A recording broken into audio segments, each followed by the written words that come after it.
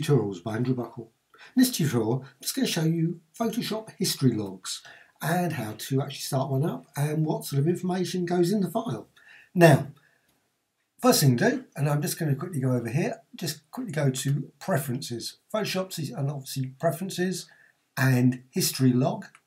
Just select that. There's a little option there. Just click there. Now, you'll see there's an option for metadata, text file, or both. Now, I'm just going to go for both, but I could just select metadata or I could select the text file. I've actually got a location I've already created there. You can choose a location, so I've just put it to my desktop in a Photoshop edit log.txt.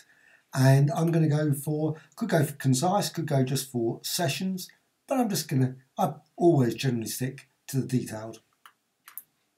But you can obviously decide yourself. Now, once you've actually done that, click OK. Now, why would you actually want to keep a history? Well, the history is just a great way of, if say like you want to track things, see what work you've done on various files, maybe what text that's been added, what brushes you've used, every sort of whole things like layers been added, effects applied, all that is stored in that very detailed history file. And obviously adds some additional data to the file, but anyway. So once you've actually done that, once you've actually started it up, what you can do, and I'm just going to quickly apply a few things. I'm just going to add some things there.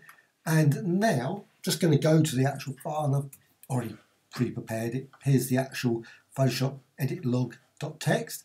And you can see there it's got flatten image, that was something I did earlier. Then set history log preferences. So I've actually set it to be actually working now. So all that data I've just done there, those ones there, have been stored. So make file layer, using file layer, it's told me it's red, obviously the green, or it's a slight bit of green, slight bit of blue, and it's ellipse and size and all that sort of stuff. All the information, there's other things. Now some things are less informative, so you go, just going to flatten that, say effects.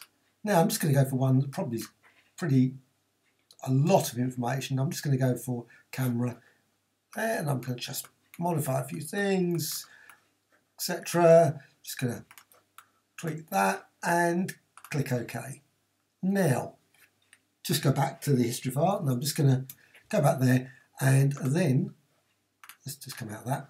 So now you can see I've just added, and then you've got that. So you can just see there's a whole range of information: filter, settings, custom, tint, convert, hue adjust, etc, etc. All that sort of information, whole range of other information as well.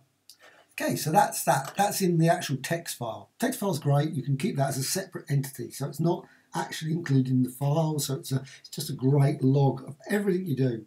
You might want to keep it running, you might not. Okay, I'm just going to go back to the document, and then just go to. It's going to look for the old file info. Edit, and there's file and file info. And you see there, you've got Photoshop history appears in the raw data. Just go back there, obviously you've got all those. Just go down there, and there's the history there.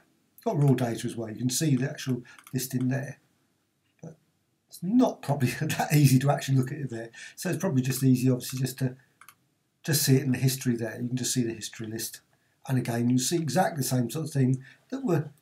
And that's been stored with the file as well. So when you save it, PSD, etc., you can actually see all that information, and you can then look through it and say, right, well, I did a bit of this, and I did a bit of that, camera filter, etc. Right, click OK. Hope you found this of interest. Thank you much.